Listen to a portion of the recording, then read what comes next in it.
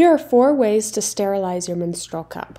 The first one is the spray. It doesn't contain any alcohol or fragrances, and it only takes 2 minutes to sterilize any cup or disc. This device is basically a portable sink for your menstrual cup. All you have to do is boil some water, add your cup, and then let it sit for 5 minutes, and your cup is sterilized. This is a steamer, and it will sterilize any cup or disc within 5 minutes. All you do is add water, press the button, and you're done. And lastly, there's a traditional way of just boiling your cup on the pot.